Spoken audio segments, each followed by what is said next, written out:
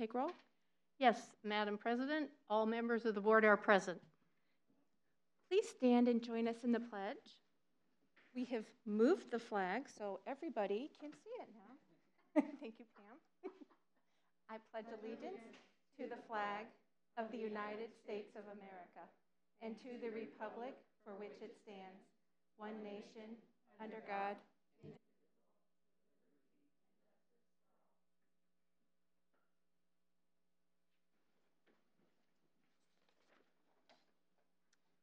Good evening, and thank you for joining us. Before we get started with business, I wanted to take a few moments to share a message of appreciation with Dr. Beresford and the staff at CCS.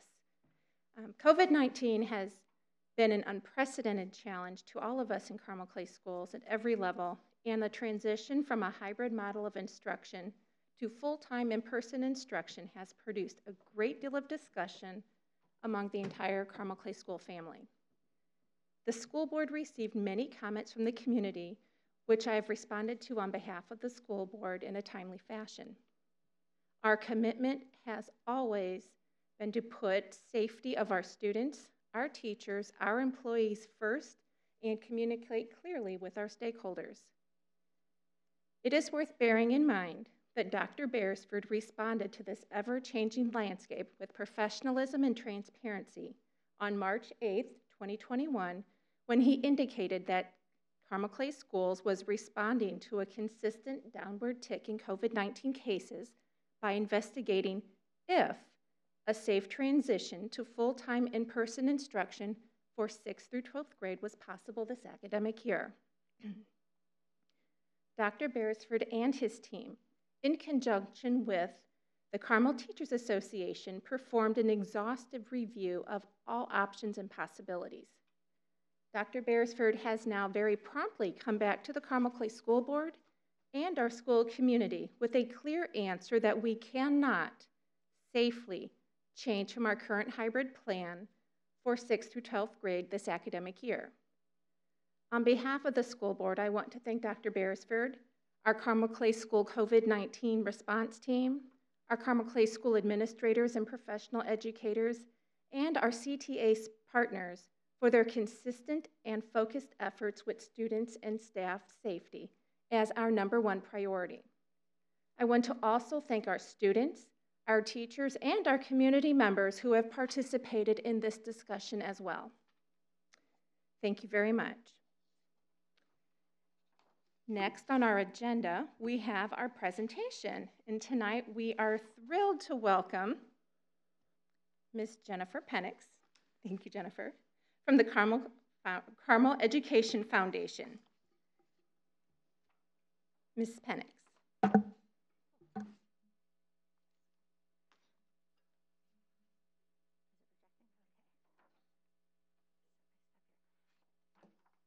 Good evening from the Carmel Education Foundation.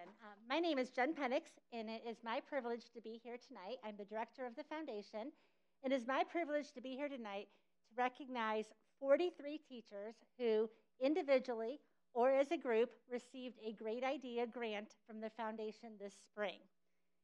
We know that this year has been tough. It has stretched everyone, especially our teachers, and we are grateful that they took the time to prepare thoughtful applications in an effort to benefit kids across the district.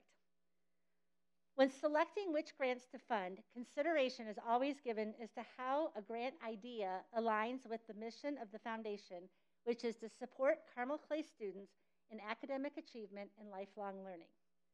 Hence, CEF invests in grants that support innovation, enhance student achievement, and inspire student learning. It is now my pleasure to introduce our 43 grant geniuses.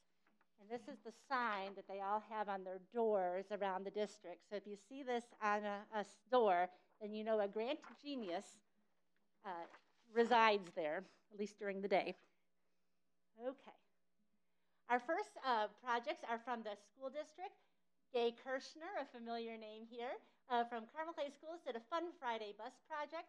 And our first ever DEI lending library is being spearheaded by Terry Roberts Leonard. Next, at Carmel High School, Jocelyn Coe is bringing some innovation to her class with the World War II home front and the British Resolve project. And Kimberly Johnson is doing a diving deeper, implementing understandings of equity, SEL, and brain-based learning. Still at the high school, we have Kristen Mullins, who's doing some creative work in making sure that students transitioning into the high school are well taken care of and understood. Rebecca McBride is doing comprehensible input book fun in her Spanish classes. That sounds a very fun project. The social communication curriculum project is spearheaded by Emily Nadeau. And over at Carmel Middle School, Becky Owens, her Divide, Conquer, and Win the Day project is making sure that all the students in their classrooms have safe places and where they feel comfortable for their learning environments. Slide into Sensitized Learning is a team from Mohawk Trails. Ms. Kelly Meyer, Erica Goodwin, Kelsey Livingston, and Jen Marshall are working on this collaborative effort. Over at Cherry Tree Elementary, we have Jennifer Conley is putting together kits, Feeling Buddies classroom kits, kind of really working on making sure that students are heard and their emotions are felt.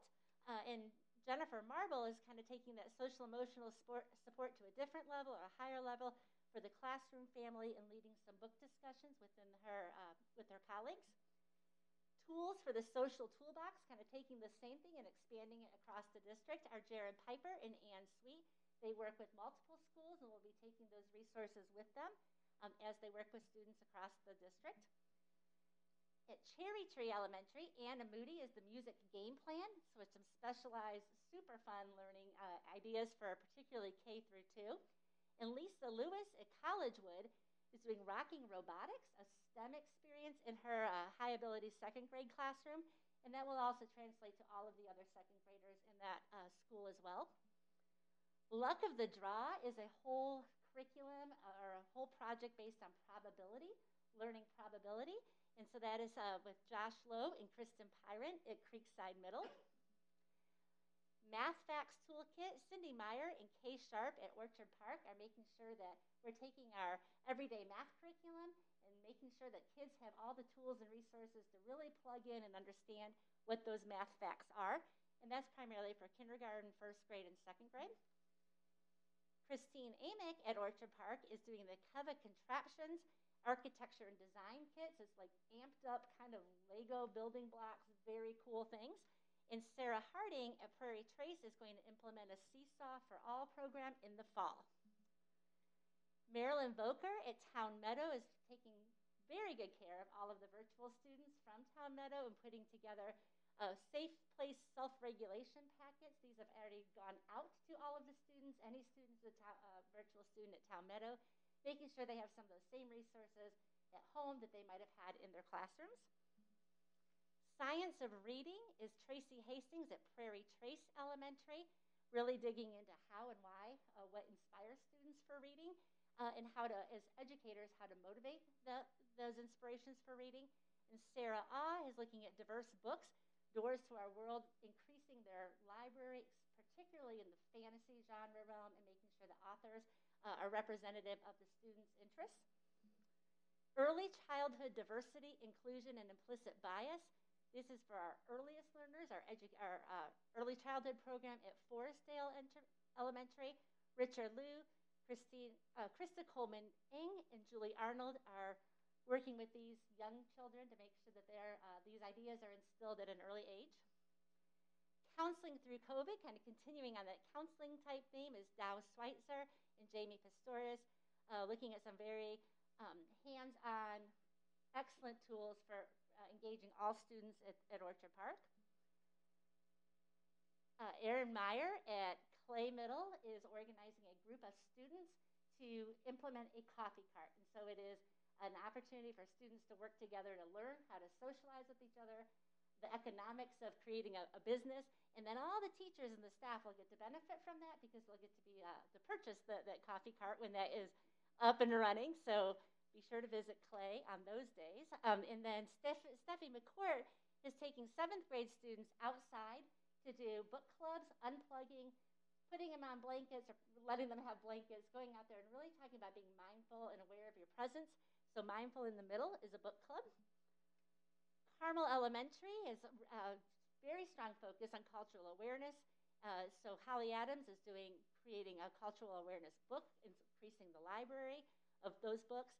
And then Allie Lewis is leading some teaching groups on culturally responsive teaching in the brain. Back at Clay Middle, Ryan Snyder is taking a program that had been started a couple years ago on podcasting. They realized they really needed to amp this up, needed some additional equipment and some additional resources. So to answer your question, podcast. And Gina Potter is also at Clay Middle, and she is creating a space for anybody that if you just kind of need a couple minutes or you need to regroup or calm yourself, that it's an opportunity to have that resource at their school. Self-regulation, kind of along those same lines, self-regulation with Superflex. That's Katie Biltemeyer, Kim Harrell, and Mandy Spurgeon at Carmel Elementary are leading that initiative. And if you have visited Carmel Middle School, or if you go to visit, you're going to see some black, big art cases down the hallways now that are showcasing artwork from students, and that's from the Masterpiece Project led by Emily Ergot and Claire Hawkins. So we want to thank our teachers for all of their ideas, their initiatives. We're pretty excited to be part of, we're in 13 of the schools, had a grant this go-round, and we look forward to bringing grants back in the fall. So thank you very much.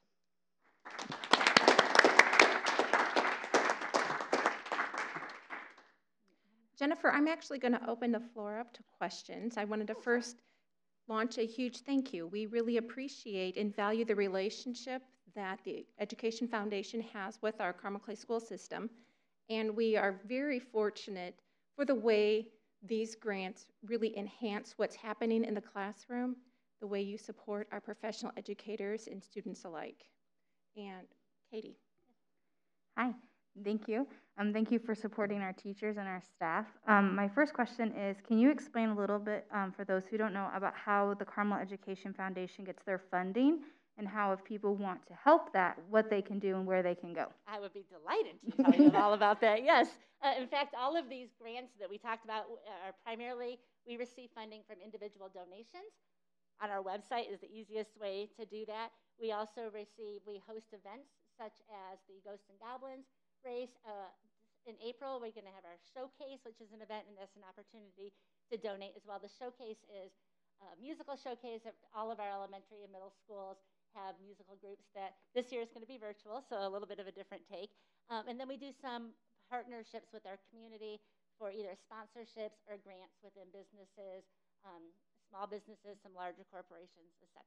So, but a lot of it is individual donations and funding, and our grant program is primarily driven by donations from our community. Perfect. Thank you. Thank you. Great. Well, thank you very much, Mrs. Penix. Absolutely. And we look forward to our continued relationship. Oh, it will be great. Thank you. Thank you. Next on the agenda, seeing that we do not have anybody wishing to participate in public comment, is consent. And on consent this evening, we have our personnel report, claims and payroll. We have our approval of gifts. We have two significant gifts. One, the Amgen Foundation donated $500 to Cherry Tree Elementary as a matching gift for the volunteer hours at Abigail Oblansky.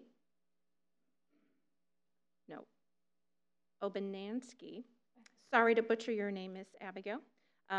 For her volunteer work in the Cherry Tree Media Center. And then the Carmel High School PTO also donated $2,000 to the Carmel High School Media Center. We have 4 sets of minutes from March 8th, March 17th, February 8th, February 17th, February 22nd, executive session, and then February 22nd, our regular session.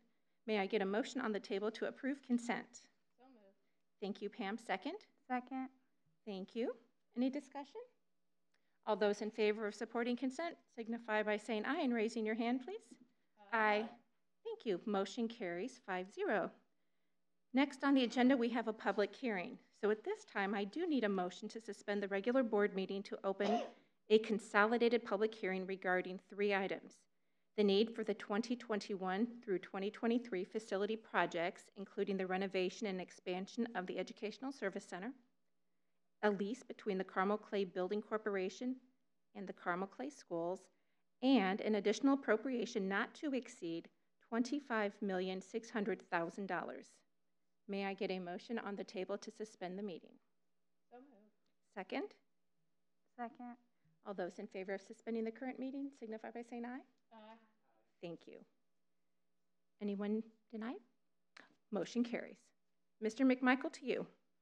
Thank you. This is an opportunity for public input or comment regarding the three areas that you referenced. And so with that, I just recommend that you give that opportunity to any members of the public that would like to address any of the three issues. Thank you, Mr. McMichael. At this time, then, I will offer members of the public an opportunity to make comments regarding these three plans.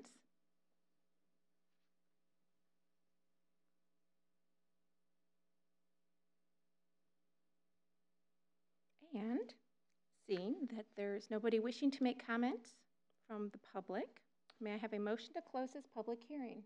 So moved. Thank you, Pam. Second? Thank you, Mr. Kirschner. All those in favor of closing the hearing signify by saying aye. Aye. Anyone opposed? Motion carries. Thank you. So we'll return to our regular business meeting. Our first action item in our regular business meeting is resolution opposing educational savings accounts and voucher expansion. To that, we turn to Dr. Beresford. Thank you. As many are aware of, there's recent legislation with our lawmakers that has passed through the House, and it is law to expand the voucher program, which was originally placed in service in Indiana by the legislature to help kids people with lower economic issues with on free and reduced lunch, and they were offered these vouchers so that they could use that money and attend private schools. The vouchers now in law have been expanded over 300%, where people making upwards of $150,000, $170,000 a year would be eligible for vouchers. Another thing that's on it's moved over to the Senate is the creation of a school savings account, basically, and what the purpose of that is that a certain amount of money up into the whole amount that a student would be funded to go to public school would be put into an account, and the parents could use that to attend private school or put it into some kind of services for their child, and with really not much accountability at all. And so there's a lot of disturbing parts about that, as we've talked about before, but one of them is that, that public schools in Indiana serve between 90 and 95% of the students in Indiana. And the idea that is on the table by lawmakers is to siphon off about 30% of that and put it into this voucher program, or the savings plan programs. And so over 90% of the public schools will have that huge decrease in funding, and if there's ever a time not to do that, it would be during a pandemic, and also at a time where we just had a report by the governor's office on several different things we need to get our public school teachers the salaries they deserve, and that to help us catch up with the other states around Indiana. And so it's just extremely poor timing because taking that money away from public schools and siphoning it off to those programs would essentially make it extremely difficult to give a raise to the teachers that the governor promised. So there's just a whole lot of problems with it. So based on that, the board has chosen to do a resolution opposing both the expansion of the vouchers and the educational savings accounts. And would you like to read that resolution to the public, or I'd be glad to do that as well. I am happy to read it, or Dr. Beresford, you could certainly read it because I know the board will have several comments. All right. What it says, it's a resolution opposing educational savings accounts and voucher expansion. It says the families of Carmel Clay Schools value public education and all that it does and has done for our community, our state, and our country. Carmel Clay Schools values our educators and all educators across Indiana. Whereas the Indiana General Assembly during its 2021 legislative session is considering multiple legislative proposals and bills that divert resources away from public education through the establishment of education savings accounts, ESAs, and the expanded voucher programs. Whereas the board has determined that the Indiana General Assembly should not enact educational savings accounts or expand vouchers and should continue to promote and fully invest in Indiana's public schools, especially in a time of statewide financial uncertainty. Whereas the state of Indiana has school choice in the form of open enrollment, charter schools, enrollment in virtual online schools, and the Choice Scholarship Program. Whereas the cost of the educational savings accounts and school vouchers are covered exclusively by our state's school tuition support fund, further providing fewer public dollars for public school systems to elevate the educational profile of the entire state. Whereas siphoning of resources away from public education precludes investment in much needed teacher training, social emotional supports, special education resources, and increases in teacher compensation. Whereas the board believes that public schools provide a strong educational environment for Indiana's children, and educational savings accounts, if enacted, and expanded school vouchers would put this environment at risk by directing resources away from those schools to programs that are not subject to the same rigorous scrutiny for their use of taxpayer resources. Now, therefore, be it resolved, the School Board of Carmel Clay Schools opposes the passage and signing of any proposal that seeks to expand the voucher threshold or create educational savings accounts. Thank you, Dr. Beresford, for presenting to the public the resolution that the board has created. I would like to get a motion on the table to approve this resolution before we have discussion. May I get a motion? So moved. Thank you, Katie. May I get a second? Second. Thank you, Pam. Let's open up for discussion. Yes, thank you. Last time that I saw, Carmel Clay Schools was the second lowest funded school district in the state of Indiana. And because of that, we right now have we have one referendum that operating, and then we did another for our safety. Can you give us a little bit of an idea of, let's say 30% was deducted from our funding, if it was a direct 30% cut or something similar, what would that look like for Carmel Clay Schools? It's hard to be able to put an exact number on it. I mean, you could fathom that if you take 30% out of the funding, that we'd be down 30%, but I doubt that would be the case because it really has a lot to do with how the funds are dispersed, is how much will be the foundation amount versus the complexity. And Mr. McMichael, did you want to? I saw you reaching for your mic. This is his wheelhouse. Our funding from the state in round numbers is about $100 million, so you can just apply whatever percentage you like, but you can see that it's it's very significant. Our local referendum, however, is also about 15% of our local funding. So essentially, what's happened is when the laws were changed, the funding was changed to go entirely by the state. To the extent the state was not able to provide the funds that Carmel felt and our community felt that we needed. Our community, fortunately, chose to tax themselves additionally. That additional 15%, we received right at $20 million a year additional funding at the local level because of the referendum. And we certainly wouldn't have the educational program that we have today if it weren't for that local support. So and I might add very that, significant. Oh, go ahead. I'm sorry. Are you done? Yeah. I would add that, and we're not talking just about Carmel Clay schools with this resolution. We're actually joining almost every, if not all, public schools in Indiana with these resolutions opposing the vouchers and the savings accounts. There's a lot of districts in Indiana that can't pass a referendum. Their communities aren't in a position to do that. We're fortunate that here we're able to do that. But this could have a devastating effect on districts where that opportunity doesn't exist. The other piece is I shared with you at the last board meeting that we have a teacher crisis. And this could very well really discourage even more students from wanting to become teachers, or if they want to become teachers, not to serve in Indiana, but go to some of the surrounding states where they can make a better living. So there's a lot of complexity to the problem, but this is really it's kind of hard to figure out what the real purpose of this is, but it's not good for Indiana.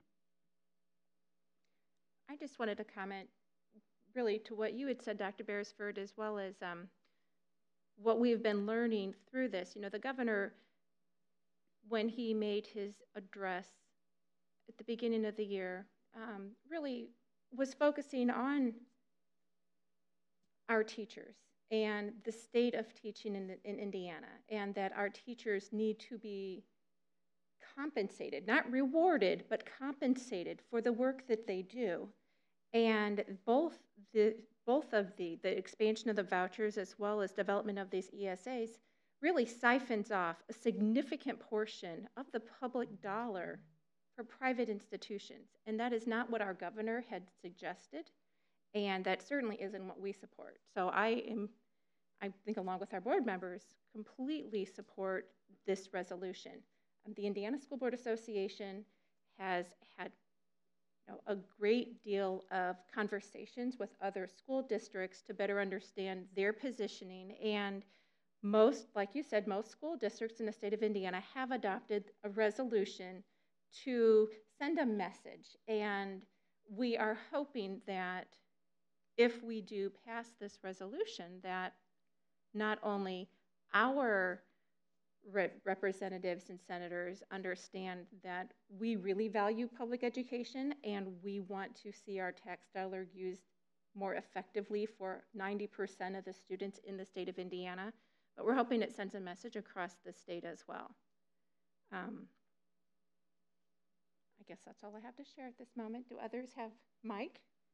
Well, I think I want to piggyback on Dr. Beresford has been telling us all along about how important it is to make Indiana a teacher-friendly state and how detrimental this could be towards it. And I guess the question I have is, where do these funds come from that are used to fund education? Primarily come from sales tax and income tax in terms of the state funding. And so when we have a pandemic, for example, or a recession, those are the first funds to be affected. People lose their jobs. They obviously aren't paying income tax. And if they have less money, they're buying fewer things and thus less sales tax. And which is exactly what happened in 2009 and 10 when the change was made to 100% state funding. So we went 6 years, each year less funding, actual dollars, than we had the year before. And it wasn't until 7 years into that the seventh year we finally had just slightly more dollars than we had the 6 years prior. So these aren't local property taxes that are being taken away to go wherever they're going to go. These are funds from across the state that tax everybody that are going to be, to use the word, siphoned away from public education.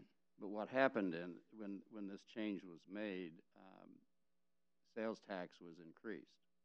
And so the residents everywhere, including Carmel, have been paying more in sales tax. But then, as I said earlier, our community agreed to tax itself additionally with essentially with property tax. And as Dr. Beresford noted, it can seem like typical around in Hamilton County, but the fact is there's about 50 districts that have operating referendums out of about 300 school districts. So the vast majority of them do not have that local funding.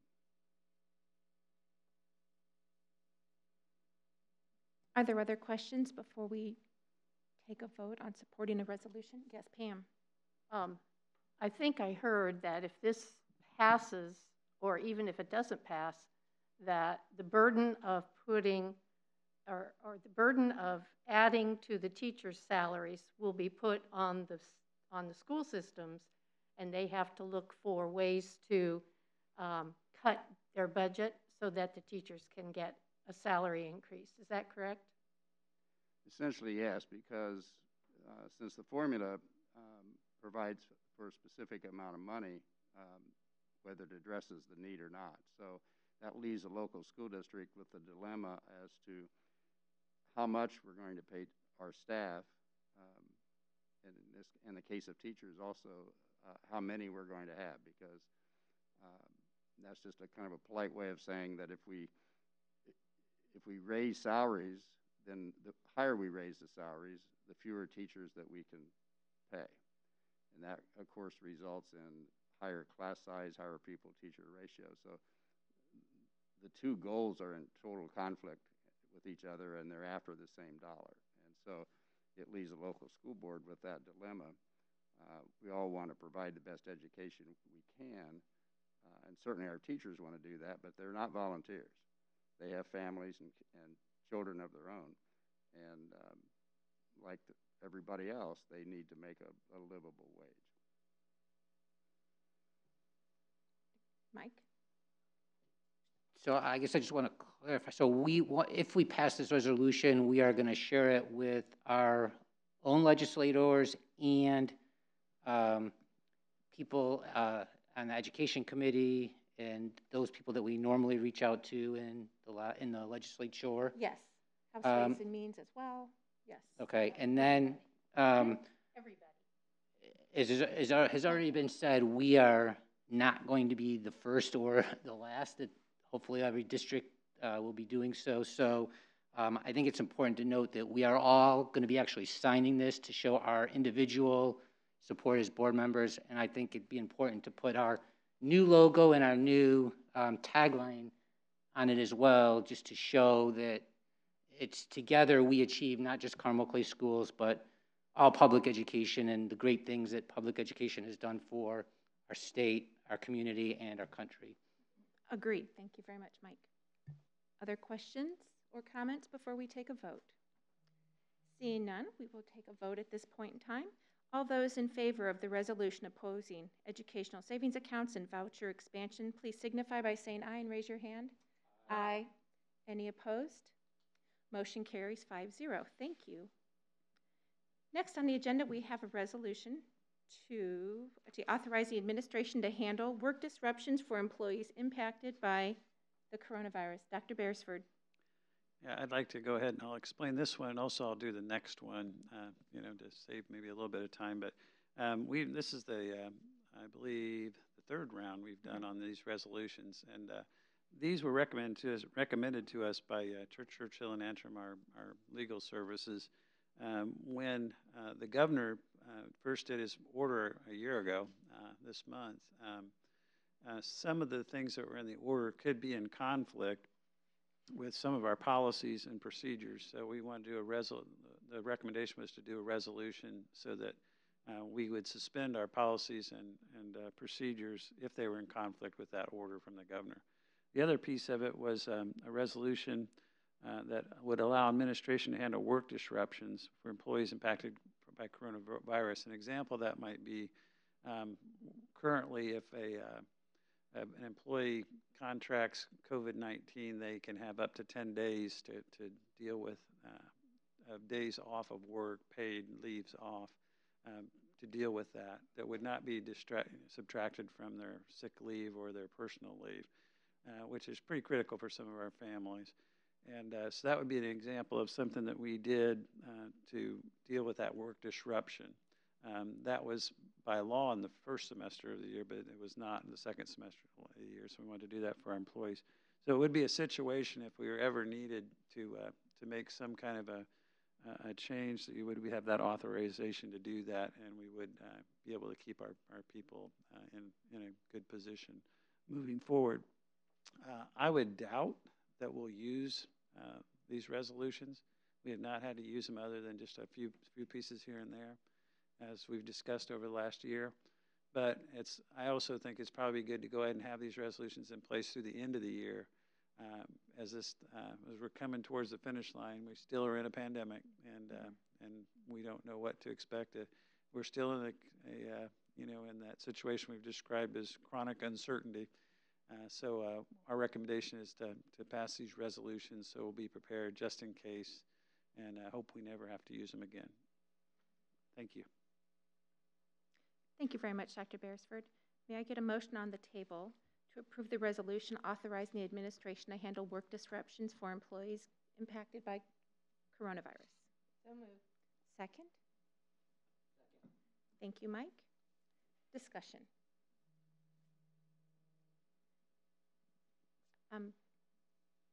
The only thing I'd like to comment, sorry about that, that's my phone.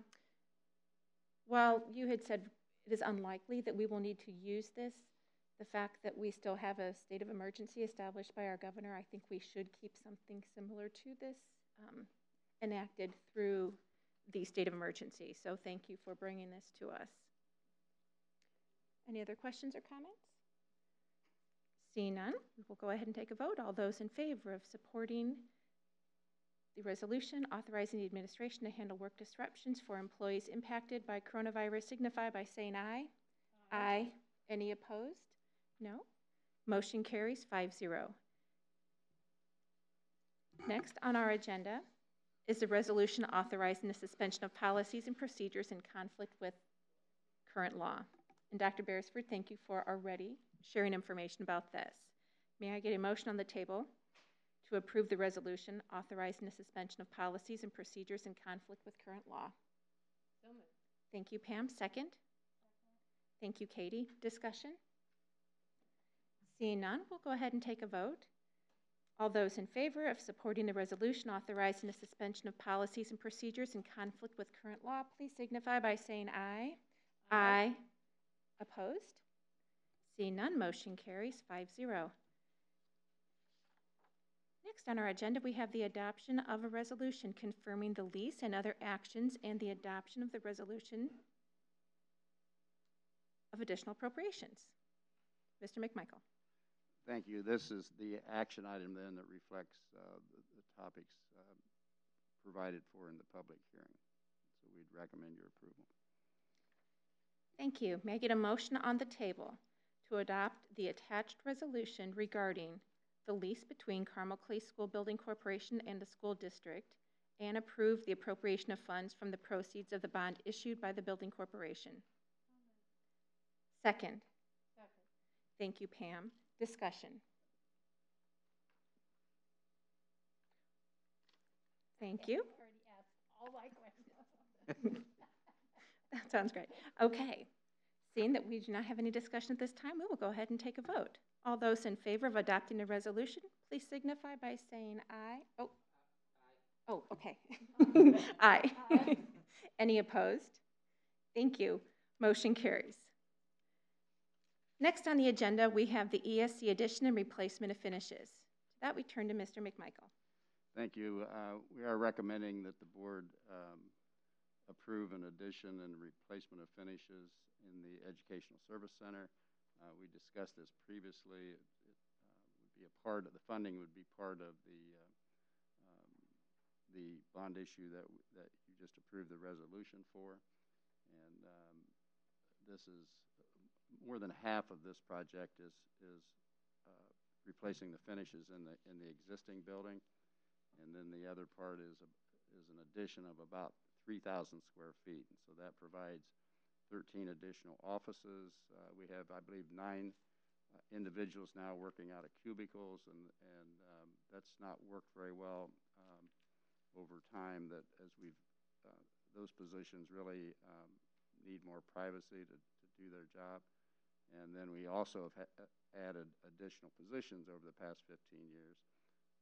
Some of the most recent of which would be our mental health coordinator and our diversity officer, and we're soon to be adding, well, we've actually added a supervisor for our SRO officers, or police officers, as we've expanded. As you know, we've expanded the number of SROs that we have in the school district. So we'd recommend your approval of that, of this project. Thank you, Mr. McMichael. May I get a motion on the table to approve the addition and the replacement of finishes at the Educational Service Center? Second? Thank you, Mike. Questions? Pam? Yes, would you remind us how this is going to be paid? Yes, it will be paid from the bond funds that we just referred to. We sold what's referred to as some premium bonds, which generates more than the original amount of the bond issue. And so there was not an impact to our tax rate for that. It's just a part of the financing. And so that's how this project will be funded. Okay, so this is not, is this attached to the lease that we just had a resolution on? It will not be attached to the lease, because we will not.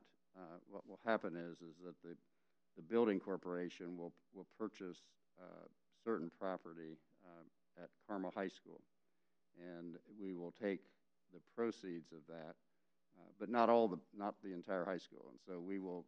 There'll be certain portions. The property, for example, where the parking and the second natatorium will be, and in the performing arts area where the addition for the performing arts area. So that is an example that we will sell that property to the holding corporation, and then we will use the proceeds and put it back into the project, all of it, including this building. And so the holding corporation, we won't sell this property to the holding corporation. So indirectly, we're using funds from that, but this property will not be part of that lease. Okay, this property will not be part of the lease. Correct. Okay, and it is necessary to have all of these office spaces? Yeah, I might, if Colleen can pull this up, I'll show you.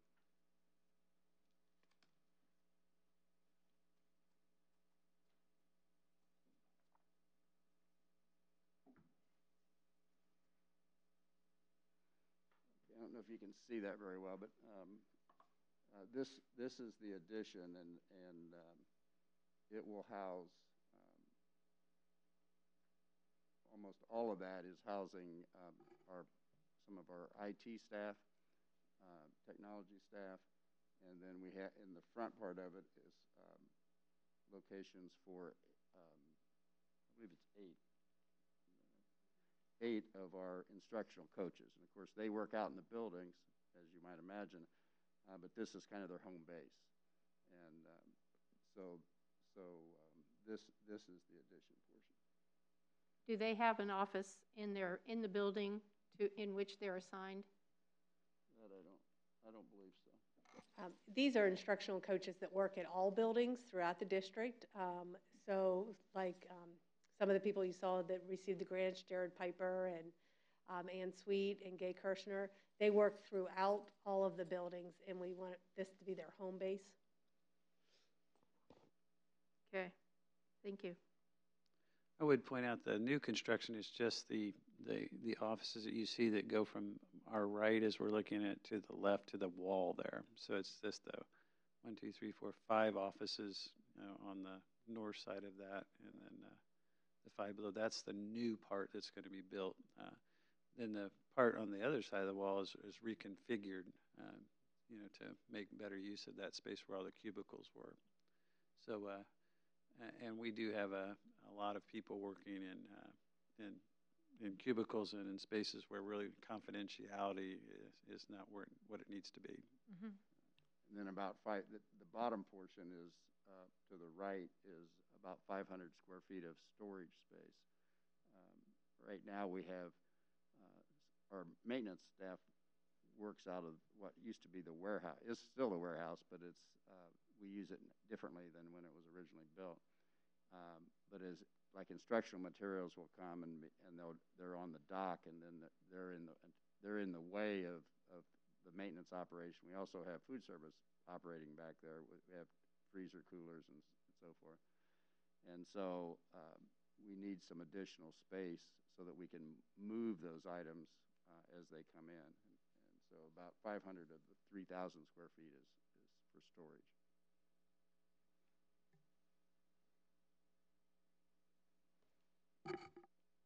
Are there Pam? One more. What is the bottom area where it says specialist, backup specialist? It's next to the warehouse expansion? Oh, yes, that's another IT person, but it's also the space. Some of our equipment that's being either repaired and so forth is so it's partially a storage area for IT equipment, as well as there is one person that. Okay, because I thought that was quite large for just one person. Yeah, no, it's primarily equipment. Mike? So I think it was last month or when you explained to us the reason that we do this type of leaseback thing is it's a function of state law? Yes. Well, yes. A school district in Indiana is limited to no more than 2% of the assessed value of property in the community. So when any school district does large projects like we're talking about, you cannot have that indebtedness through general obligation bonds directly to the school district. So from a legal perspective, the Carmel Clay Schools Building Corporation is a separate legal entity, and so it's that entity that is holding the debt. And their sole purpose is, in these projects, for example, their sole purpose is to build an addition, a performing arts addition, for example, at the high school, and then lease that property, because we've sold them the property, so they're going to lease that building to the school corporation, and the lease payments are exactly the amount of the debt service payment to repay the bonds, and then when the bonds are paid off, then the property goes to the school corporation, and so that's all predetermined in the process, and every school district in the state utilizes that if they have large projects. And the reason for the limitation of the debt, by the way, is because Indiana is a state that the state backs up the local debt, so which makes our bonds very attractive, because if a local school district in this case were to fail to pay for the bonds, then the state's obligated to make those payments. So the entire state would have to go bankrupt before there'd be a problem for a bondholder. But it also puts that limitation on the direct debt to the school district.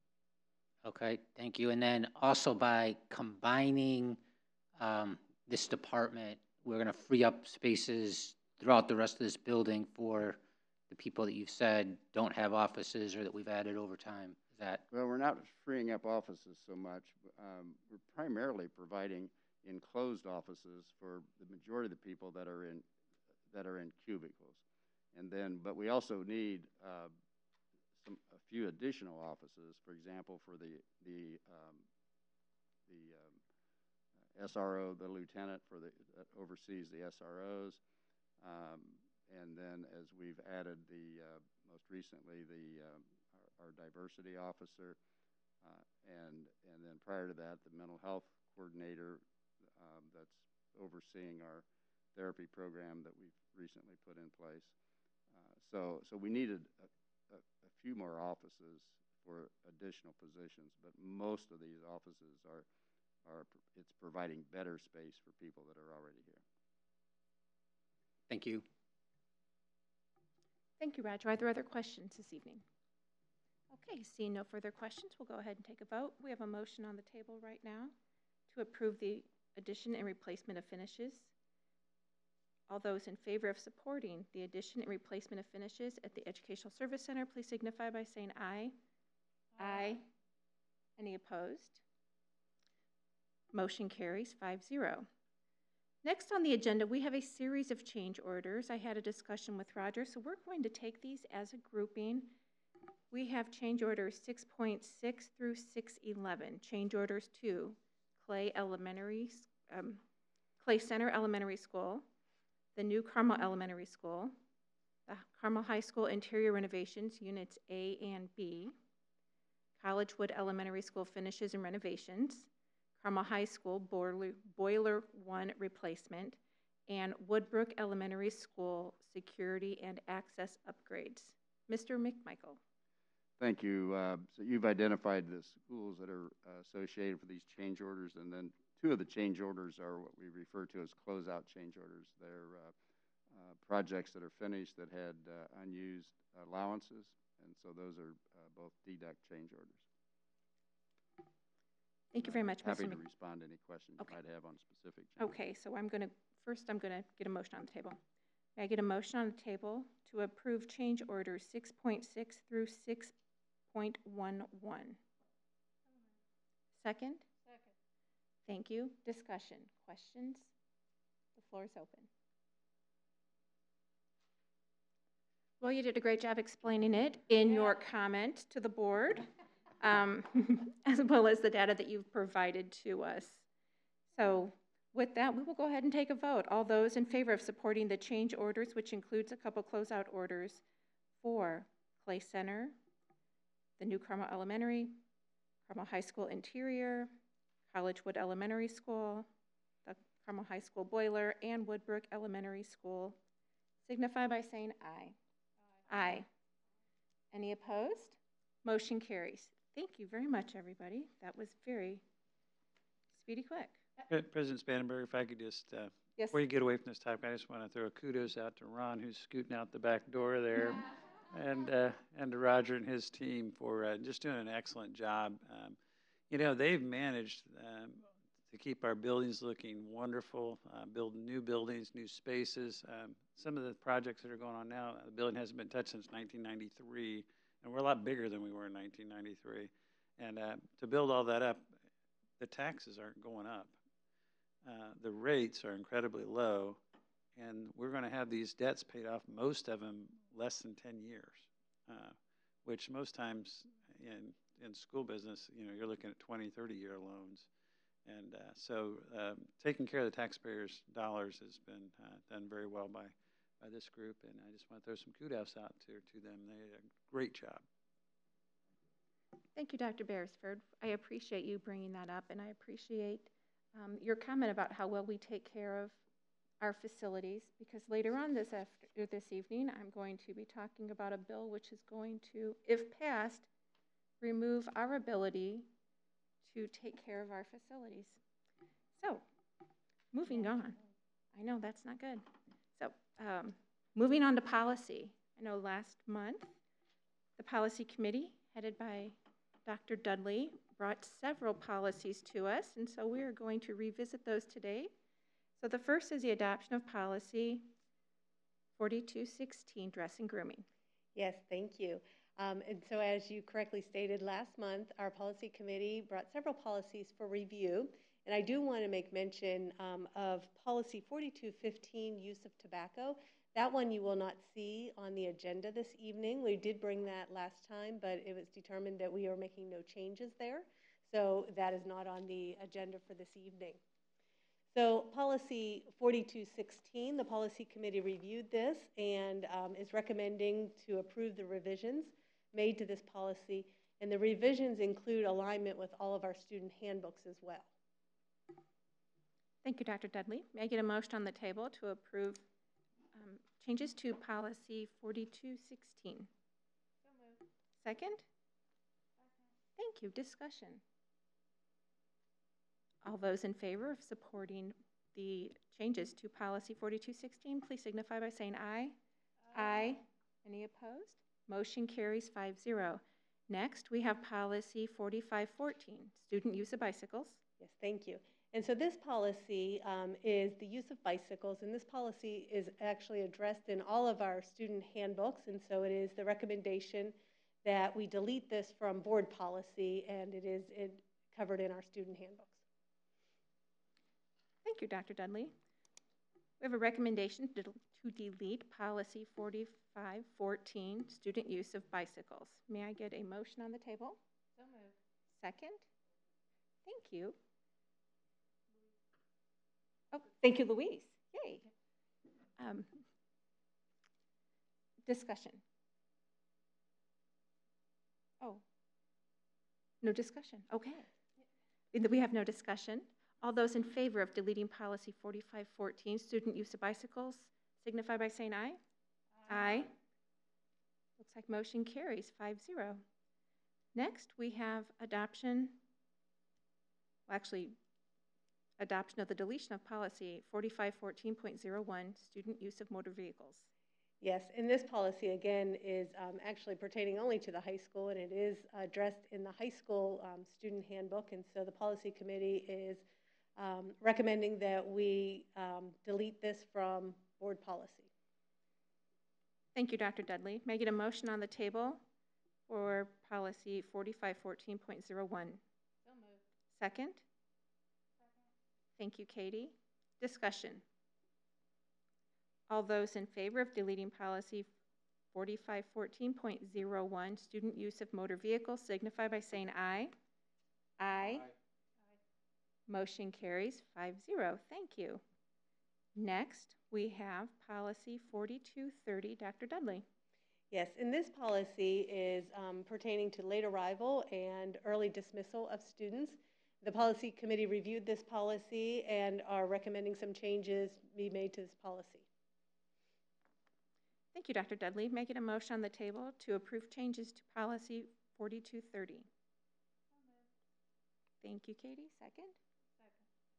Thank you, Pam. Discussion? Pam? Didn't we change the title of this? Yes, we're changing it to,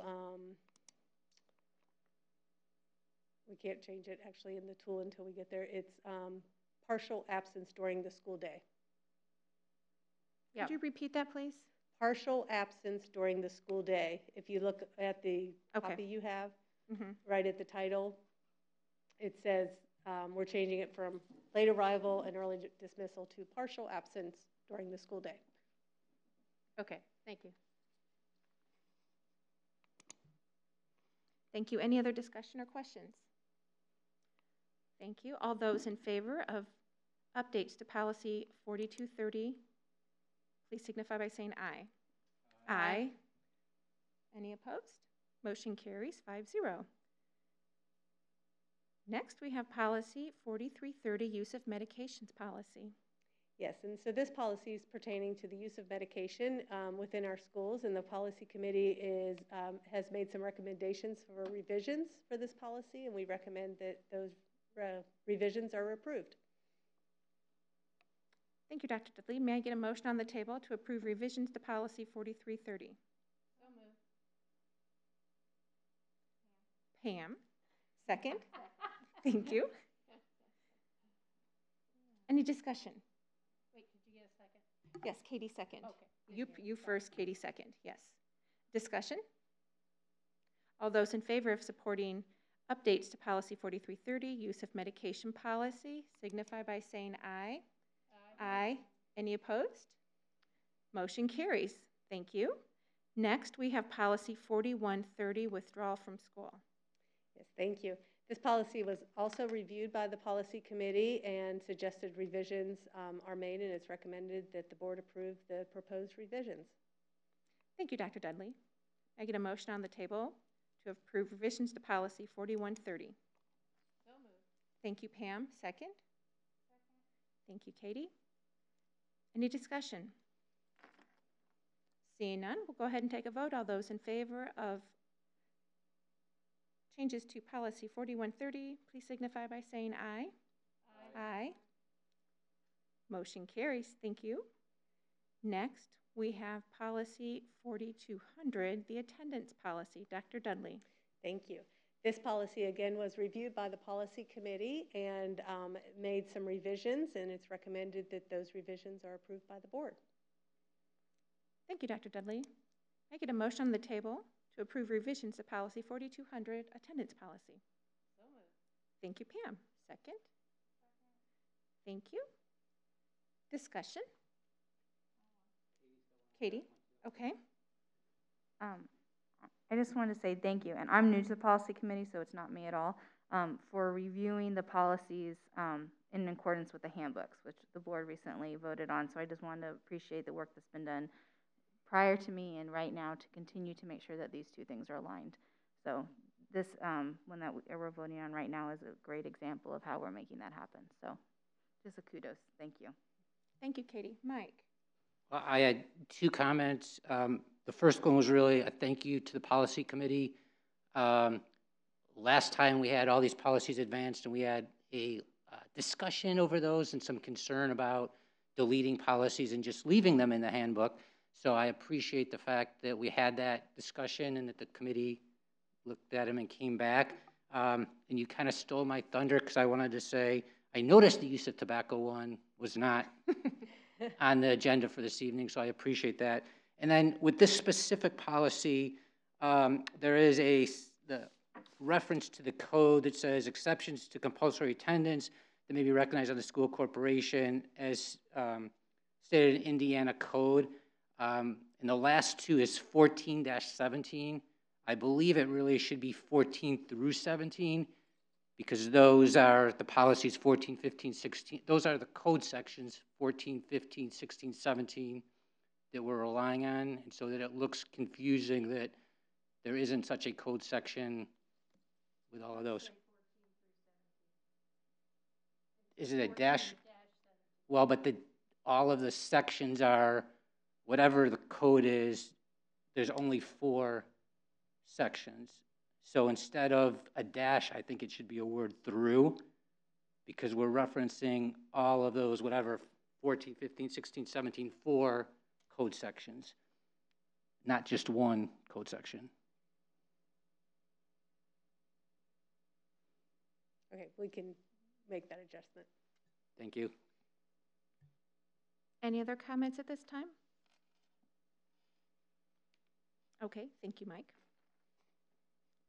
Hearing none, let's go ahead and take a vote. All those in favor of supporting revisions to policy 4200, attendance policy, please signify by saying aye. Aye. Any opposed? Great, motion carries 5-0. And last but not least, we have policy 4217, weapons. Yes, thank you. And the policy committee reviewed this policy as well and made some proposed revisions, and we are recommending that you adopt those revisions. Thank you, Dr. Dudley. Making a motion on the table to approve revisions to policy 4217, weapons. So moved. Thank you, Pam. Second. Thank you, Katie. Discussion. Seeing none, we'll go ahead and take a vote. All those in favor of supporting revisions to policy 4217, please signify by saying aye. Aye. Any opposed? Motion carries 5-0. Thank you, Dr. Dudley, for your thorough work, and Pam and Katie. Next, we have our discussion, and for discussion, we actually turn to Dr. Dudley as well, course study change addendums. Yes, thank you. So each year in October, I bring to the board the proposed course of studies for Carmel High School. And this year, we actually had some changes to those proposed course of studies that are not changes in the curriculum, but they are changes in some titles, as well as changes in 2 of the courses to be offered in them as dual credit courses through Ivy Tech as well as through IU. And these course changes, or the changes to the titles, they came after we went through our whole curriculum advisory and program of study adoption.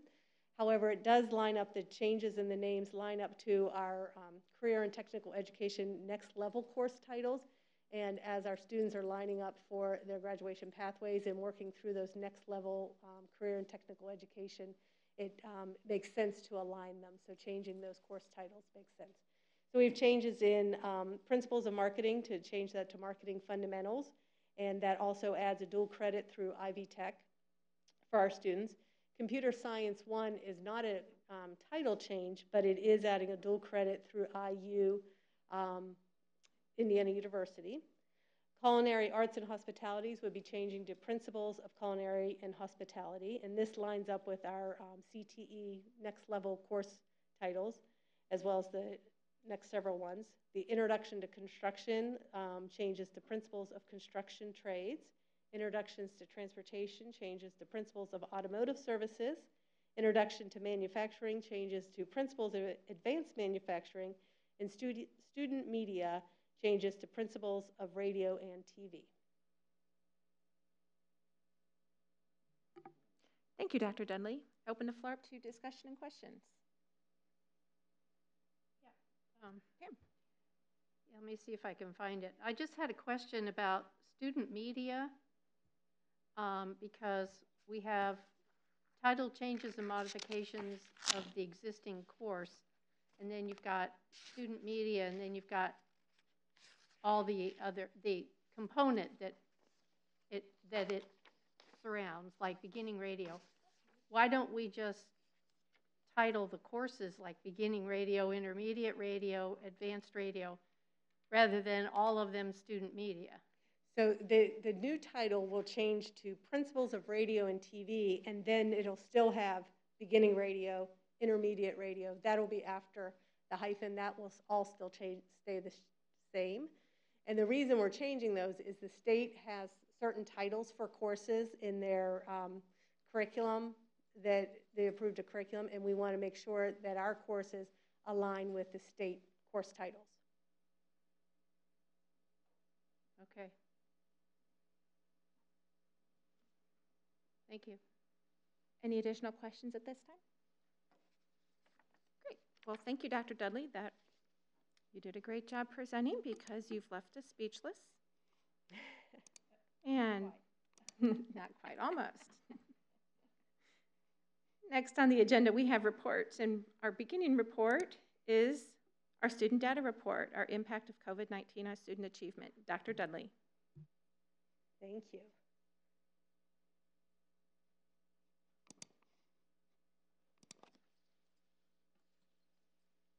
Okay, so this evening I want to talk to you a little bit about our impact on COVID-19. And I'm sure you've heard and read a lot about, they talk about the COVID slide or the COVID slowdown and learning loss.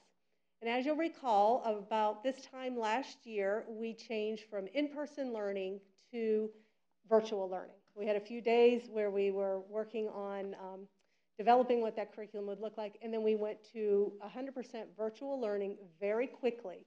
Our teachers and our administrators did a fabulous job of switching gears and moving that into action. But we learned a lot. And you saw through several different board reports that we did throughout that time and also this year of the things that we learned from that virtual learning and how we could make that better. But we really wanted to look at, okay, what is that impact from switching from, we went to school up until March, and then the last 9 weeks of school, we changed to virtual learning.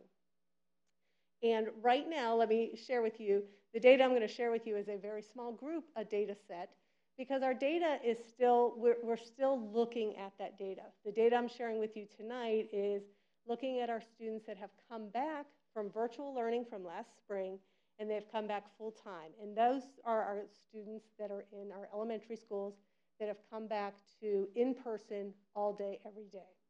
Because we, as you know, at our middle schools and our high schools, we have the hybrid model going on.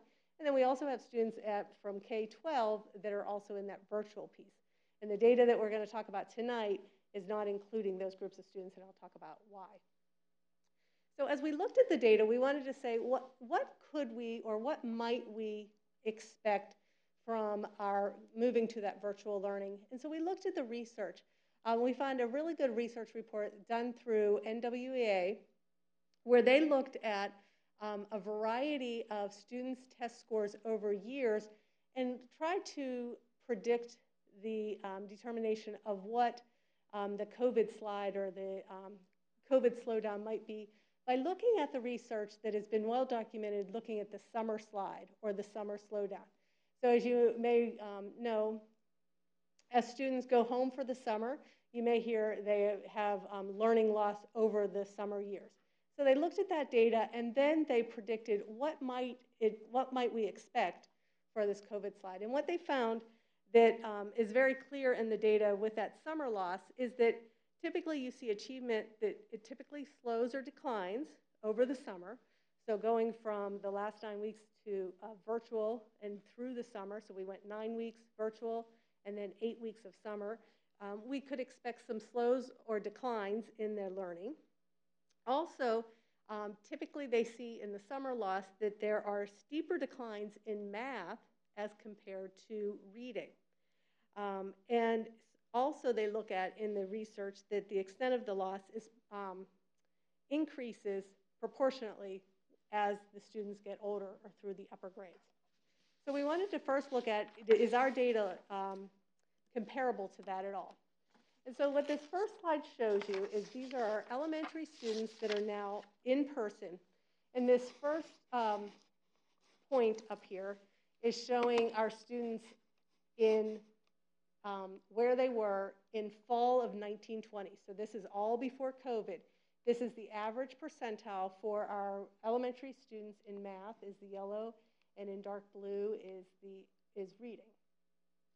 And so you can see our students in math, the average percentile for our elementary students was 74.7 percentile. And in the fall of 1920. The winter of 1920, we moved up to 75.3 percentile. And then we went to virtual learning and then through the summer. And so for the fall of 2021, you can see this dip down to 70.8%, and this is our average of all of our elementary students. But by the winter of this year, 2021, we just took this back in January, you can see we've bounced back up to a 73.5 percentile in math. So we are seeing a larger dip in math than we are in reading. You can see the scores in reading. We did have a dip from the winter of 1920 to the fall of 2021. You can see that dip, but it wasn't quite as large as our math dip. And then we've bounced back, and in our reading, where the average is right back to where we started, where we were last winter, as you can see.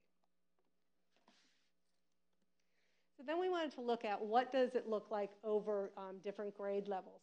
So as you can see in this slide here, we have our different grade levels across. We see our largest decline, and this is in reading. Our largest decline we see in our first grade students. That is the dark blue one up here, where in winter of 2021, we were at 74.5, and we dropped all the way down to 70.2 down here. And we've bounced back to the 72.3. You can see our second grade students, it wasn't so hot back in the fall and the winter of last year. We did see a dip, but you can see back in our winter of this year, we've bounced back and we're above where we were at. So that was some interesting. And then it looks like our fourth and fifth grade, we're almost flatlined right here throughout the middle of our data. And so then looking at math, you can see we are seeing some larger declines, just as the research would tell us to expect. As you can see in our first grade, we did see quite a large decline. We've moved back up there, but we're not quite back where we were at the winter of 1920 in our declines. So that's looking at the averages of all of our elementary students. So now let's look at as we drill down more, look at the data in just a little bit of a different way. And so the next several data slides that I'm going to share with you, as I said, these data slides are our current first through fifth grade in-person students. These are students that are attending every day. It does not include any of our students that have been virtual in the elementary school, or any of our students that have been virtual and then came in person, or came in person and then went virtual. And the reason for that is For the data that we're looking at our NWA MAP growth data. We did give NWA MAP growth for it at the elementary for both our in-person and also our virtual students. However, our virtual students, we need to look at that data. It was not given in standard form where students were in the classroom taking it. They were taking it at home. And so we, looking at that data, we need to look at that as it does inform the instruction, but we can't use it as a standard measure as with the other students. So that's why it's only looking at our in-person students. We're very excited to see when we come back in person next year to look at what will our data look like for our middle school students as well as our high school students, and then also for our virtual elementary students as well. And we'll be very quick to look at that data for our NWA. At the high school, we'll look at our PSAT data, and we'll look at different measures that we have. But for right now, what we're looking at this evening is just for our elementary in-person students. And the data that we have, as I said, this is looking at our NWA MAP growth data and is comparing the 2019 percentile score compared to where the student is in the winter 2021 score. So what we looked at is we looked at all of the students of where they were, what was their percentile in fall of 2019-20, and what is their percentile now in winter of 2021, their most recent data. And we compared those two percentiles to say, what is the student above where they were last fall? Is the student approaching almost to where they were last fall? Or is the student below? So if the student is above, that winter 2021 is above the fall 2019 percentile, it is rated as above. If it's approaching, this is looking at the 2021 percentile compared to the 19 percentile, the fall of 19 percentile, and it's looking between 0 and a -6 percentile points. Or if it's below, we're looking at -6 and below when you're comparing those two scores. And one other piece that I want to share with you too that does really look very different, because we disaggregated this data through a variety of populations as well as a variety of ethnicities.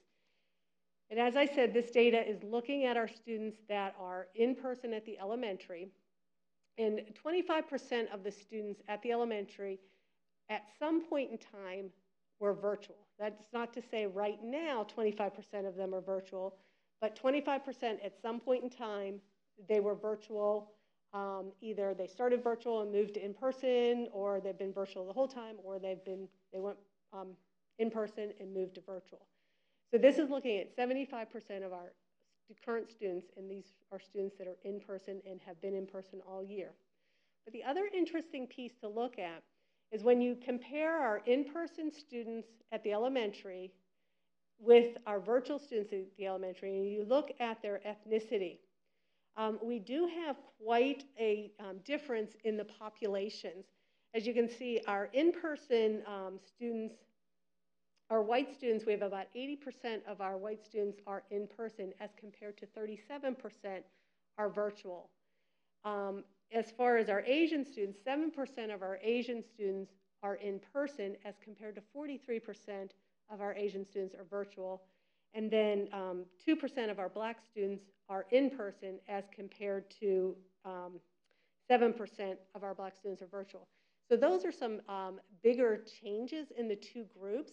When I looked at male and female, they were about the same in-person virtual. When I looked at special populations, those were about equivalent as well. But this one was quite a big change. So I wanted you to be aware of that as we're looking at these next slides. We're looking at the in-person ones and just the differences in the ethnicities when we get to that slide. So looking at our in-person students by grade level, this is looking at their reading percentile, and again, it's comparing where they were back in the fall of 2019 to where they are right now in the winter of 2021. And you can see on this slide, it shows our students are, about 30% of our students are not back in first grade, or not back to where they were last fall. About 58% of our students are either at or above where they were last fall. So they've regained any learning loss that they might have had. As you can see, we go through the grade levels as we get up to 5th grade, we can see we have more in that approaching or below level where they haven't regained as much as quickly as our younger grades. So then looking at our male and female populations, in the area of reading, we're about the same. As you can see where our students are, the ones that are below, approaching, and above. Male and female, we don't see very big differences in those two populations when we look at gender. So looking at our special populations, as you can see, we're looking at, first we're comparing all of our students as compared to our high ability, our students that are special education, our English learners, and our free and reduced students. And one of the things that you may notice that stick out quite a bit here is our high ability students, where we have quite a large percentage of our students in that approaching area where they've not moved back to their gains. And so some of the pieces are, one of the things we're looking at is looking into why might that be the case in our high ability, where our high ability students are not making those gains back as compared to some of our other special population groups. And we'll talk a little bit about what we're doing and how we're looking into all of these different data sources. And so here is our group as we're looking at reading, and we're looking at our different ethnicities. And as you can see that we do have a disparity with our Black students. We have a much larger percentage in the below or also in the approaching area as compared with our other students. And so looking into that data as well as our Hispanic students as well, there is an achievement gap there as well as we're noticing. So then moving into math, you can see our math data across the grades fairly equal, where in 5th grade, again, it's a little bit less as compared to our reading data as well. And then when we look at our male and female, we are seeing a bit more disparity between our female students as compared to our male students in the area of math. And then looking at our populations, again, our special populations, we are seeing a larger disparity in our free and reduced students in the area of math as well.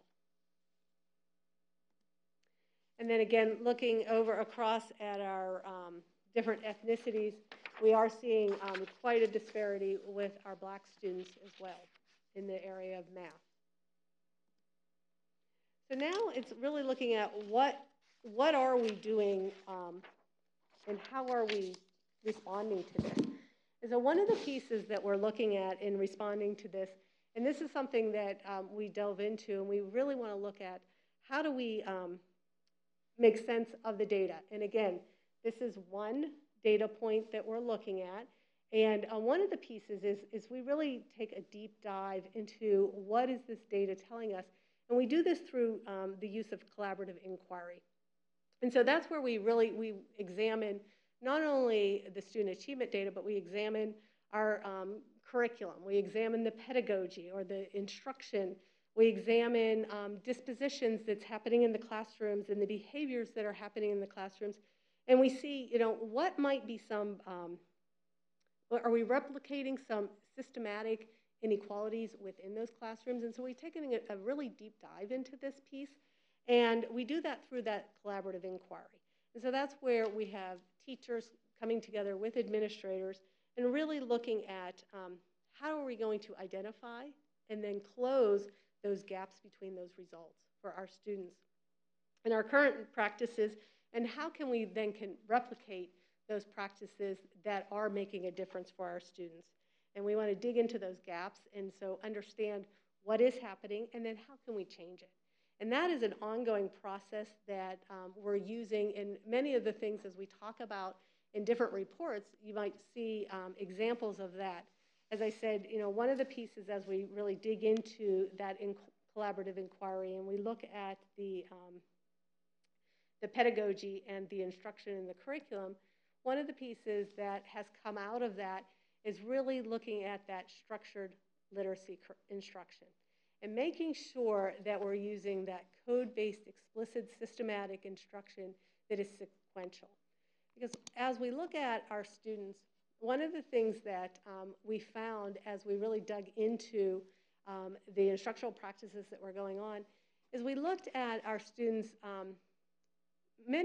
really our instruction was based more on a broad instruction, where we were affecting about 40% of our students that are up here in this area, that they would be advantaged by having a structured literacy approach. But our literacy instruction, as we found, as we've dug into the program evaluation and looked at our instruction, especially in our elementary areas, we saw that we are doing more broad instruction. We were not as systematic as we needed to be.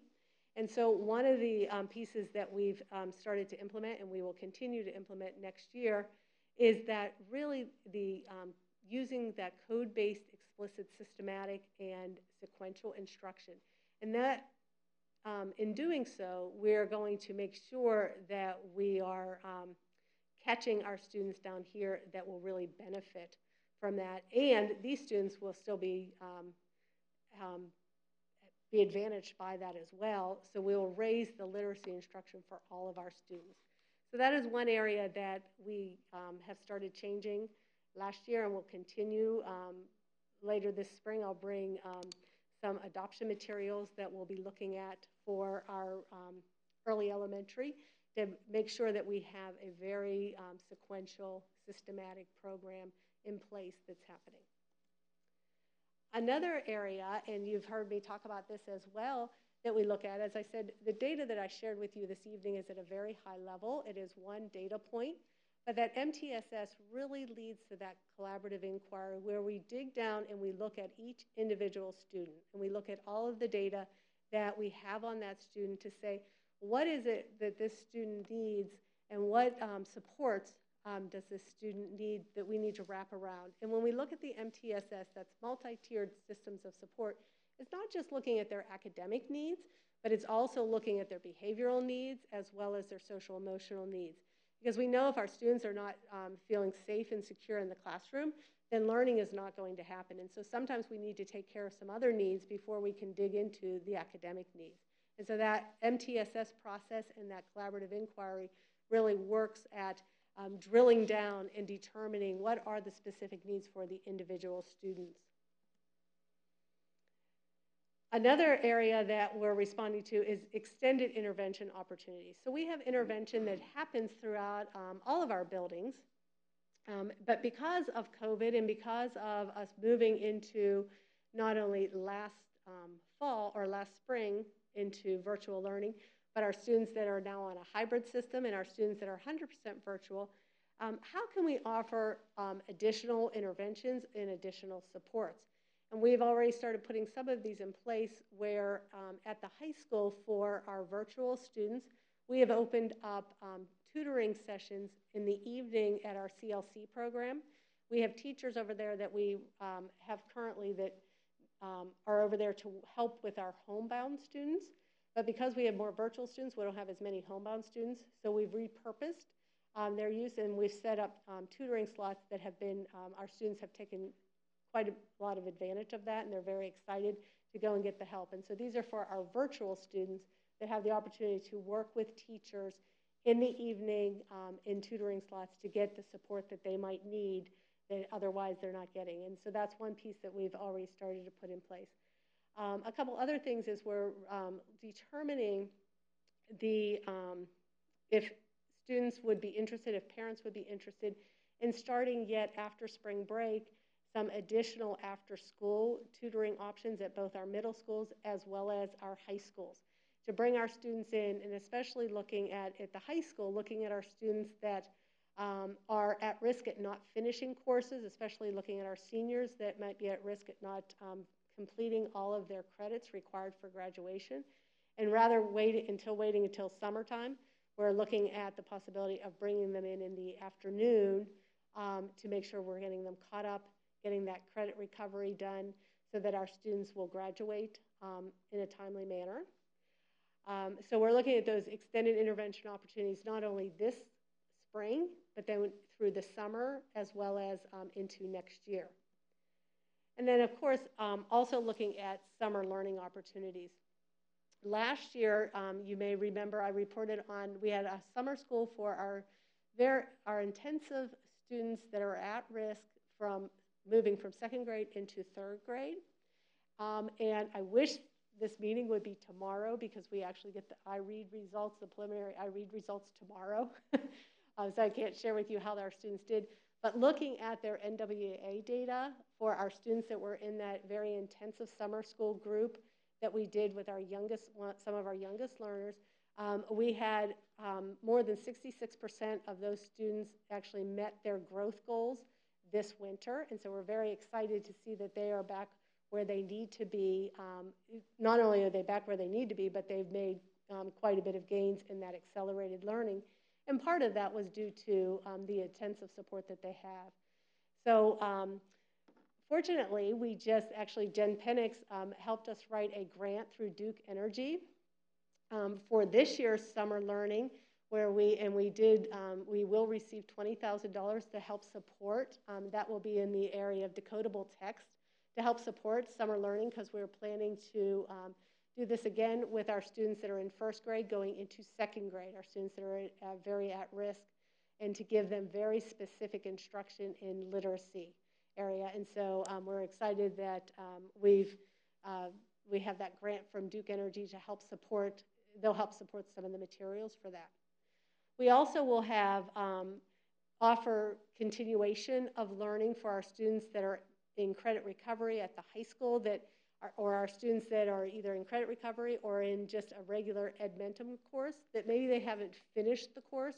They'll have the opportunity to come in the summer, and instead of starting over again, they'll have time to finish that course. So they will receive an incomplete at the end of the spring semester, and then they'll go back and change the grade once the student completes their course.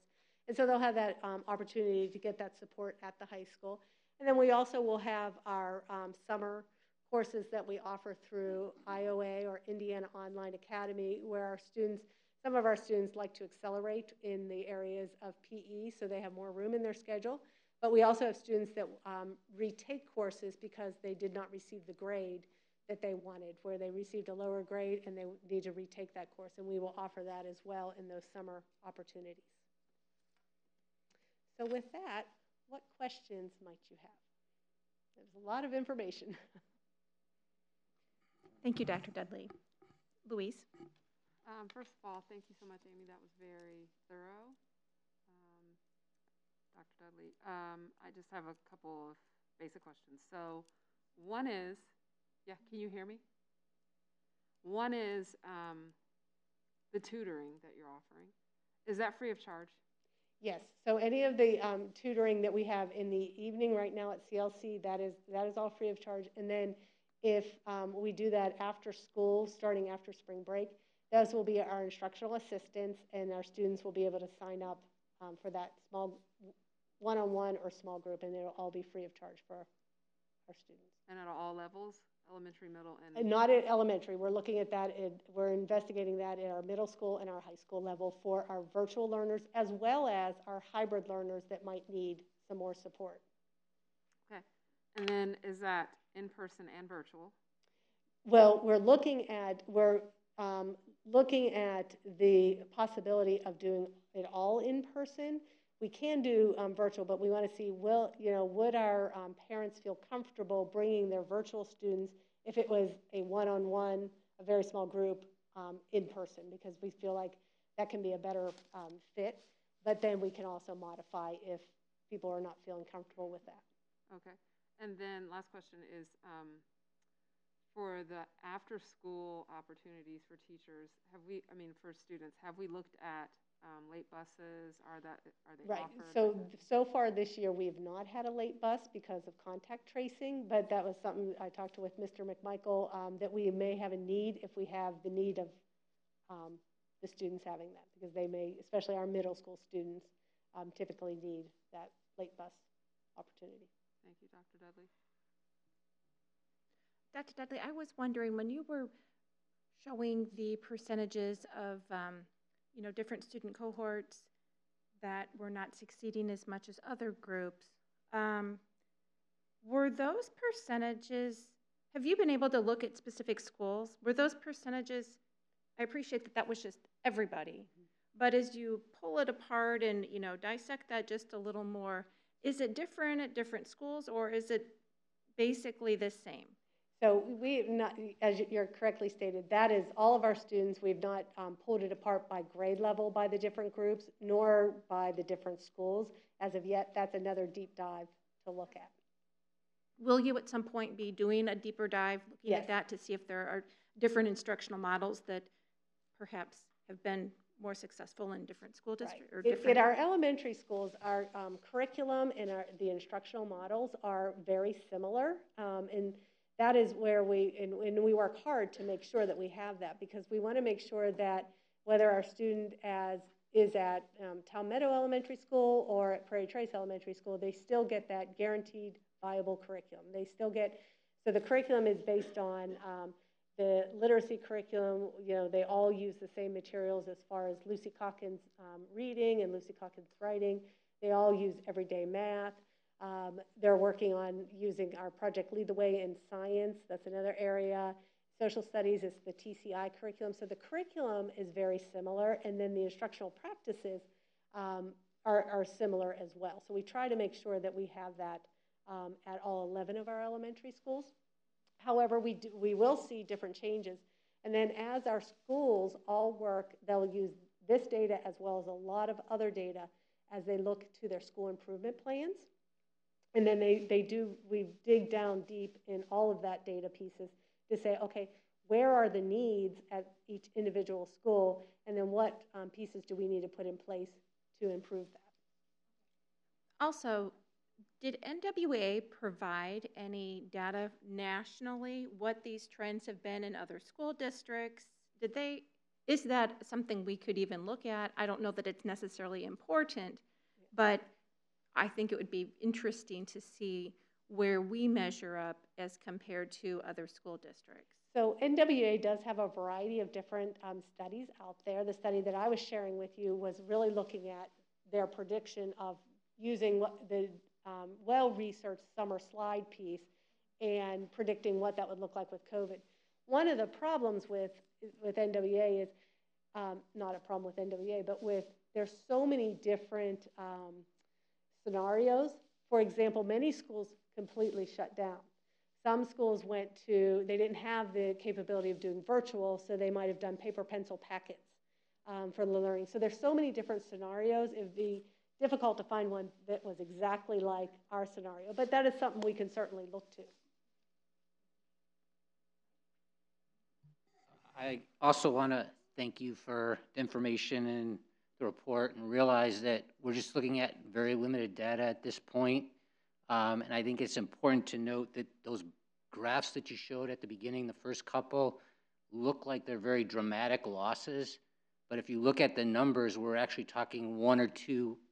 So from this one data point, it doesn't look like we've had the great loss that we feared. And so it's comforting to me to know that, I mean, yes, there was a loss. Yes, this was a traumatic event for our students, but for the most part, at least on this, they are coming back. Correct. Yes, we are seeing that regain in that learning, which is good. So thank you. We do give NWEA in middle school as well. Yes, we do. This year we did not give NWEA. Typically we give NWEA kindergarten through 8th grade, and then we give it in some courses at the high school, but not all courses at the high school. But this year, because of the hybrid schedule and because of the limited time seeing the students, we determined that it wasn't in the best interest of the students to give NWEA in lieu of instructional time. So we did not give it this year. So how will we determine learning loss in the middle school? Sure. So next fall, we will go back to giving NWEA, and then we can compare it to where they were a year ago, their data from the 1920 school year. Okay, so we won't know if there's, so right now, if they're supposed to go to after school or summer school, we will rely on the teacher data? Well, as we look at for the middle school, as we look at after-school opportunities for them, we'll look at students that are either virtual students or hybrid students that are struggling, students that need more additional help. And so we can look at other data. We can look at their classroom grades, their test scores, and what have you. So that'll come through a teacher recommendation? Correct. Okay, thank you. Are there other questions? Katie? My question is actually for Dr. Beresford. We've had discussions about the future of our strategic plan and all the things and kind of this recovery pattern of coming back from COVID. Could you kind of give a little bit more of like kind of the thought process with that in addition, in light of what we've learned about tonight? Yeah, it's still a work in progress, but one of the thoughts that we've had and discussed a little bit was that, when COVID finally comes to an end, the stressor is leaving, but the stress remains. So there'll be a lot of impacts that I think we'll need to recover from. You've seen Amy go through quite a few, slides on what we're seeing elementary-wise with the numbers that we have. We've been fortunate to have, everyday program for the elementary kids from day one this school year. So I was excited to see those numbers because it looks like we're getting back where we need to be. But at the same time, we won't know the full impact until we've got an opportunity to really evaluate how kids are doing. So that piece of it, and then also our teachers have had a year of a lot of load, as well as our administrators and that sort of thing, and we have financial recovery to do. We've spent close to $3 million, closing on $3 million out of our budget to be able to run the programs that we've been able to run for the last year and some change. So yeah, the recovery piece is a focal point. Then we're trying to put together pieces of what that might look like for our students, for our staff, and really for even our families and community, because we've been through a lot. Thank you. And then my last question, Dr. Dudley, is if a parent feels like their child is struggling, if they're not doing what they believe either academically or emotionally, where should they go? Where should the parents turn to? Sure. And I would suggest that they go to their teacher or to their counselor and share their concerns, and then they can look at what supports they might be able to wrap around to help that student to be successful. Thank you. Louise? So with the middle school, us pivoting and not providing the standard NWE test, is there some kind of protocol or standard direction we can give to our educators in terms of what they should be reporting to parents, and a measure of, if a student is doing X, Y, or Z, we need you to reach out to parents? I'm just aware of parents that are trying to balance things with, pivoting with COVID, and they may not be aware of certain things.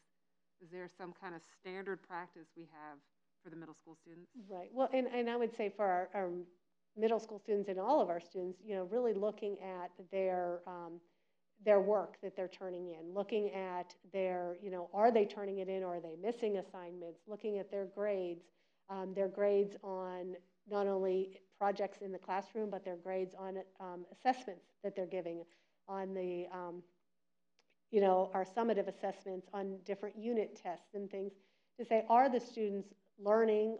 Do they need some more supports in those pieces? And really having, keeping close watch as far as our parents, using the tools in parent tools so they can look at their grades to make sure that the students are keeping up with their work. Because I think one of the biggest things we've seen is we have some students that are really thriving and really like that every other day, and they're able to get all of their work done. But we have other students that are struggling, especially some of our middle school students that might be struggling with that time management and those executive functioning pieces, and really helping our students to stay up on it. And I know our teachers are working on helping our students to stay organized in that area, but then also having the parents stay up and current on where the students are as far as their work goes. So I hear you saying you have asked teachers to provide that feedback. So if parents aren't getting that feedback, we're asking parents to follow up with teachers? Is that what it is? Or we don't have a standard that we've communicated? I just want to know what's the standard that we've asked for. As far as feedback on grades for students? As far as how a student is performing in terms of if they're not performing at the level that they should be, right. What's the standard? Yeah, and I think, I mean, like the grades, our report cards just went out. Yeah. And I think, you know, as our parents are viewing those and looking at, you know, how our students typically have done, yeah. and then how are our students doing now, that is one key area. And then our middle school students also, at the end, in the middle of April, they will take iLearn as well as another, and that will be a standardized test. And all of our students will take that, even our virtual students, they'll come in to take that test as well as another measure. Okay, thank you. Are there other questions for Dr. Dudley at this time? Great, well, thank you very much, Dr. Dudley. We appreciate this insight and look forward to how we're going to continue to support our students. Next on the agenda, we have our monthly financial update. To that we turn to Mr. McMichael. Thank you.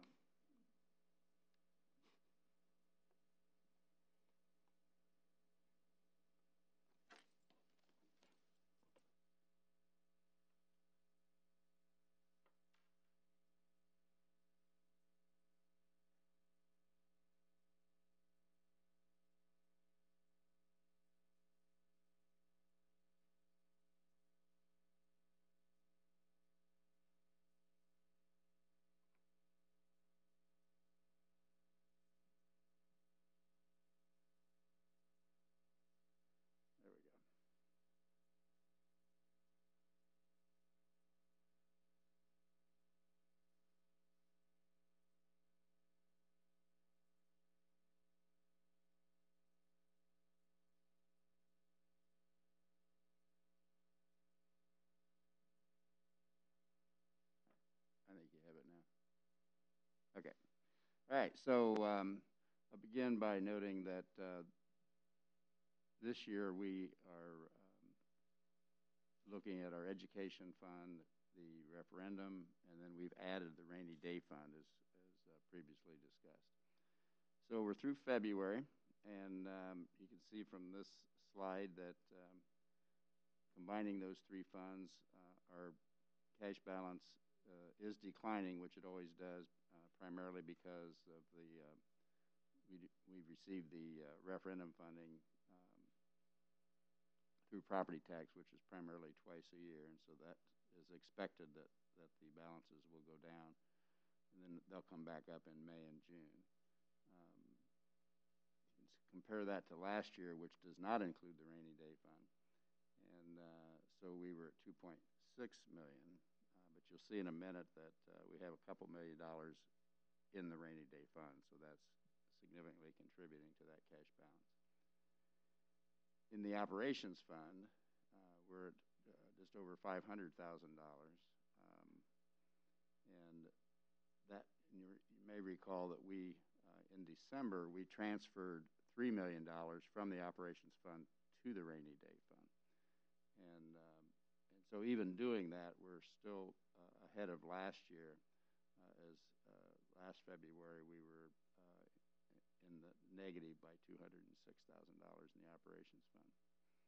So here's the rainy day fund, and you can see we have an ending cash balance of just under $2.3 million. And the expenditures out of this fund, there will not be more money go into this fund until we transfer more from the operations fund, but we're not ready to recommend that just yet. And the expenses that you're seeing here are for the additional teachers and IAs as a result of COVID. And so it's not the total expense for COVID, but it is for specific to the additional teachers and the IAs. And then again, you can see from last year, which is the first time that we had put funds in the rainy day fund. So we started with the $3 million, as I described earlier. So with that, I will respond to any questions that you might have. Well, thank you, Roger. I do not have any questions at this time. Do other board members have any questions they Well, Mr. McMichael, thank you very much for providing us some insight as well. Thank you. Next on our agenda, we have board member reports. We have a legislative report and then a report from Carmel Clay Parks Department. So we will start with the legislative report, which is myself. I sent a letter or a report to everybody earlier today, and there's two parts to the report that I did share. The first part really identifies several policies or several bills that align with what we were hoping to seek from this legislative session with regards to flexibility in local governance. In each section aligns with the letter and the discussion points that we had with our legislators. So I'm going to highlight a few, and then I'll discuss some pretty significant concerns that I have on the back of the page that I had shared earlier. So first, I do want to share that it is anticipated that the budget, there'll be a vote on the budget in early April. So that's pretty exciting. Hopefully, we'll have more information by the 12th of April. And our legislative letter, we were seeking some flexibility with local governance. I would like to point out that school accountability, House Bill 1214, removes a letter grade for our academic year. So that is, well, we're happy about that. And then there's two bills that really provide us the opportunity to continue having electronic meetings. House Bill 1437, which did receive support at its last reading in the Senate back on the 18th of March. And then Senate Bill 369 also has components in that to support the electronic meetings and signatures. We were seeking liability shield from COVID, and that has already been signed into law by the governor. So we do have some civil liability related to COVID-19. So modernizing accountability and assessments. There are two bills, one House Bill 1514, which we discussed, which will eliminate letter grades for this academic year, for the 2021 academic year. The other, Senate Bill 413, Education Matters. Well, there is a small portion in there that will nullify grades for the 1920 or the 2020-21 school year, but that particular bill also proposes an expansion of the choice scholarships, which we definitely oppose. So that's just something that we need to watch for. But there are several other bills out there that do eliminate a letter grade for this upcoming year. So that I'm hopeful that that will make its way into law. We are pretty excited about the student support. We have House Bill 1431, which is the Department of Child Services and the Education Committee. And what that will, if it passes, and it looks pretty good, it will provide a seat at the table for somebody from the school district to better understand what's going on with the students so we can support those students in the classroom. So that really is really a good thing for the mental health of our kids. There's Senate Bill 19, which requires information on the student ID card, and that has some traction, and that will provide the suicide prevention phone number as well as the human trafficking phone number. So our students have that resource at their disposal, and that would be anywhere from 6th grade through 12th grade. That'll be on the back of their ID card in some form. And then lessons learned from COVID-19. That is really something that we were certainly pushing for. What is it that we've learned through the course of this year that we can put into law that really would benefit not only our school district, but other school districts as well? A few things, the funding for virtual instruction, and that should be signed into law this upcoming week. So 100% funding for public schools that are providing virtual instruction. The current law states that we'd only get 85% funding per student. So that is fantastic and very helpful.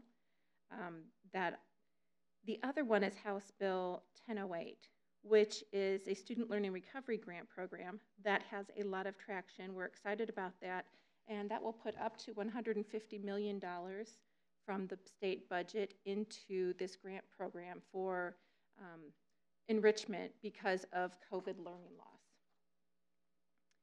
So a couple things that I wanted to be sure that I brought to your attention, as well as, I know ISBA's brought it to my attention, as well as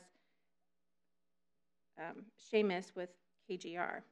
The couple things, the Education, Building, and Transportation Authorities is the title of House Bill 1266. This bill is new on my radar, and it is certainly one that Carmel Clay Schools poses. If the language in this bill does pass, it will remove the oversight of school districts and school administrators and school boards for maintaining our school facilities and our transportation services, which we heard this evening how well, and we are very fortunate that we have, professional staff who've been working with our school district for many years, looking out for the best interest of our tax dollars here in Carmel Clay Schools, and have been maintaining our facilities. There's no evidence that says that any other for-profit organization could do any better job than we are doing, and I'm not quite sure why there is this push, but opposition communication has been sent to our state senators because we do not support this. I'll have you know that we've got a couple state senators who do not support this as well, so that is good. Department of Local Finance. This is one that is on my radar as well, House Bill 1271. And what I wanted us to better understand is the concerning part of this is that it's going to change the language, the ballot language for an operating referenda, a renewal referenda, and a safety referenda, all of which we have. It eliminates the way we state. Well, first, it doubles the length of the question that would appear on the ballot.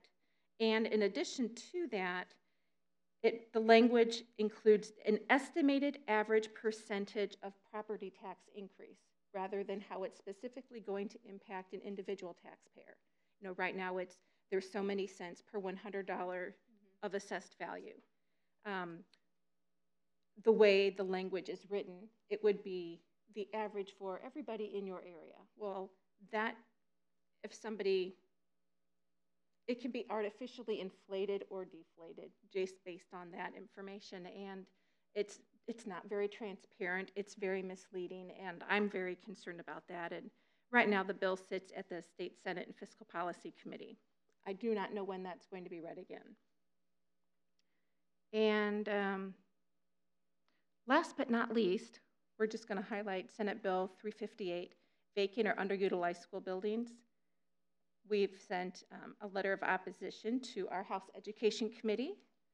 This bill would require school corporations to offer vacant or underutilized school buildings to be sold to charter schools for $1.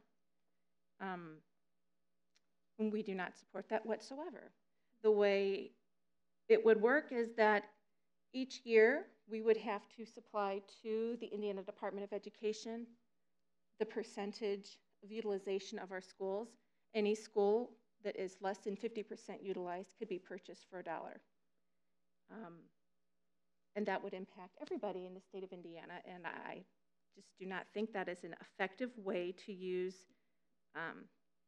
our taxpayer dollar. They purchased these buildings, and it should not be, the ability to sell a building for $1 is just not an effective use of my personal taxpayer dollar, let alone everybody else in our community. So those are a few of the the bills that we are following.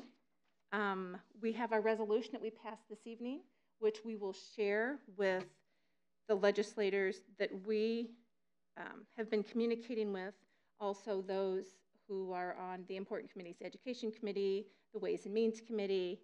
I will also share communication with the ISBA, who's keeping a tally of all of the school districts who have adopted. So we will be in mass support, that we will be sharing that with our community as well as with the state. I guess I open it up for questions, if anybody has any questions at this time. Just thank you. Oh, well, you're welcome. I actually enjoy what I do, and I'm enjoying spending some extra time communicating with Dr. Beresford, so it's a good thing. I just hope that we see some light at the end of this tunnel, because it's been, yes, agreed. Seeing that there aren't any questions, we will move along, and next we have a Carmel Clay Parks from Miss Louise Jackson. Thank you. I have a brief report. I thought it might be nice to just let people know in terms of clubs or summer camps. I think originally we had some concern that maybe we might not get as many people excited or have the same level of attendance as in previous years. But now we are at a place where we have about 80 to 90% of our camps full. And so we're on the path to having, I think, probably all of those camps full for this summer. So if you're, if you have some kids that you might want to get enrolled in some camps, better do that ASAP. But we're just excited to see the popularity of the offerings that we have and optimistic about this summer. So that's it. Thank you. And Louise, this is to you or to Dr. Beresford or Emily. Do we share on our school website some of the links to the Parks Department summer camps, or does that just go out to our families that participate with the before and after school program? How does that work?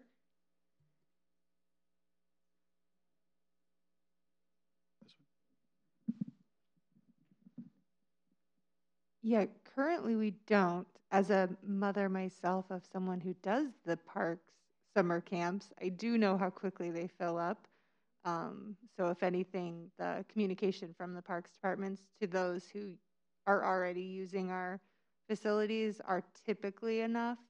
I could certainly look into if there is some extra room this year, let me know, and I can certainly make a post. But I know especially those specialty camps fill up very quickly. So, but I'm sure some of their more generalized camps, if they have extra space and need some promotion, I'd be happy to do so. Thank you. Yeah, thank you. Yeah, you're right. Some of them fill up super quick. And we didn't send a paper brochure out. We did electronic only. So I think people are just really eager to get their kids moving about. Well, I just have a comment on that too. It's like buying like concert tickets. It's like the slot opens up and you're refreshing and refreshing, trying to get your kids in camp.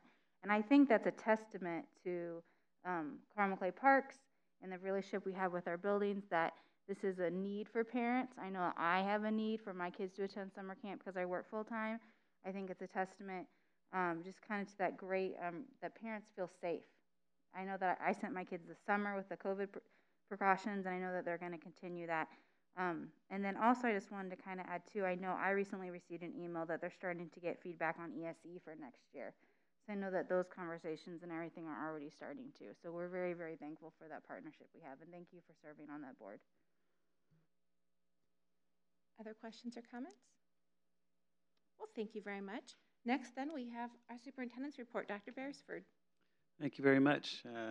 I knew that tonight's reports and the meeting was going to go pretty long, so I tried to keep it nice and tight for you. But before I start in, I wanted to just share that the board and I have received several emails from members of our Asian American and Pacific Islanders community, just expressing to us, how difficult this year has been, really across the country. And I just wanted to share that Carmel Clay Schools today and always will value and celebrate our AAPI students, families, and neighbors. We stand with you against acts of hatred and violence. We affirm our commitment to working together to create the best possible environment that we can for our students to learn and grow. We also want you to know that you can reach out to your school's administrators, school counselors, school social workers for any kind of assistance or support that you might need.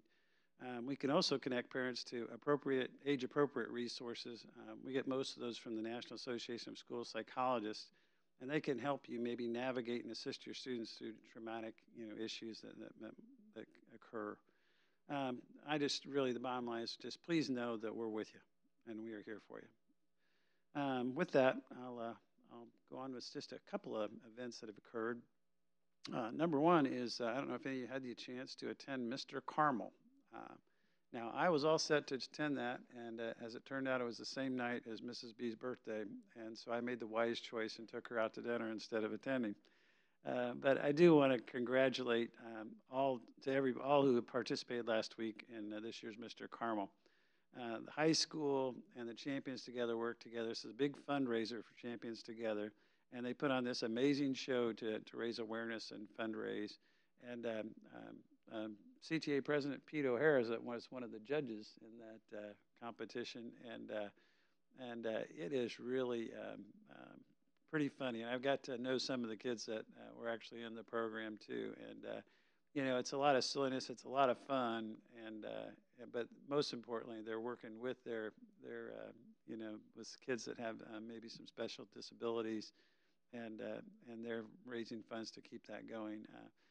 Our whole Champions Together program, which matches typical peers with kids with disabilities, and they compete in like flag football and bocce ball and basketball and swimming and bowling. It's just, if you can ever get a chance to attend one of those events, I recommend it. It'll warm your heart. Along the same line, our unified bowling team crushed it. They want to congratulate them. They made it to the state tournament this year and placed 6th. So there you go. Good job, Hounds. I'm going to jump right to the bell ringers. I had to go plural because there was 2 things that really caught my attention for this board meeting. One was the boys basketball team. And so for the 3rd consecutive year, our Carmel boys basketball team will be headed to state finals. Now last year we were headed, but the season got chopped off. But Carmel beat Gary Westside in just a real nail biter. It was an amazing. It was a 53-50 game in overtime, and I got to tell you, I thought the weekend before was something with the caliber of basketball that was being played, but Gary Westside was an incredible team. I mean, they were big, they were strong, they were fast. It was just like 2 college teams almost playing against each other, playing way above the rim. I mean, it was just incredible. When we went into the 4th quarter, late in the 4th quarter, I actually went to one of the assistant principals at the high school to make sure he knew where the AED was, because I wasn't sure if my heart could take it, and you know, so they could respond quickly. But they did pull it out and won in overtime, and now they're headed to the state finals. Not this Saturday, but the next Saturday. I think that's April 3rd, where they'll play Lawrence North, another MIC opponent for the state championship. So congratulations to those kids and their coaches, and really for both teams, it was a really high caliber basketball game, and it was pretty amazing. But I have one more. That would be congratulations to the 2019-20 highlight staff. So the awards for student journalism always are a year behind, because they have to submit their things, you know, from the year, and then they find out the next year, you know, how they did. Well, they earned a gold crown from the Columbia Scholastic Press Association, and the gold crown is their highest honor. So the highlight was one of only 16 national gold crown winners in the hybrid news category in the country. And this award marks the 6th gold crown for the highlight in the last 9 years. So they also earned some silver ones, which is the 2nd highest during that time. But here's where what makes this really special. The gold crown completes the highest. The highlight from last year got the highest distinction in every competition that they entered last year. So that includes the Indiana High School Press Association, the Hoosier Star, the National Student Publication Association's Pacemaker Awards. I brought those to you before. It's kind of like the Pulitzer Prize of journalism, and now this gold crown. So essentially, that 2019-20 staff has now that was a sweep. You know, they swept all the highest distinctions in all the professional organizations. So that just speaks very highly of our student journalists, and I've got to tell you, they're a lot better than some of our professionals right now. So I just want to do a big shout out to the highlight staff, and that concludes my report. Thank you. Thank you, Dr. Beresford. Does anybody have any questions for Dr. B at this time? That's fantastic. Okay. Well, I just want to say it's hard to believe spring break is just 1 week away. For those traveling, please be very safe and practice COVID safety protocols so we keep our community safe when you return. And for those enjoying a staycation, you might want to consider a trip to downtown Indy to watch our boys, our Carmel High School Greyhound basketball team, men's basketball, as they compete in the state finals. Our next board meeting is Monday the 12th, right here, 7 p.m. And with that, may I get a motion to adjourn the meeting? So moved. Thank you, Pam. Second? Thank you, Katie. All those in favor signify by saying aye. Aye. Motion carries. Meeting adjourned.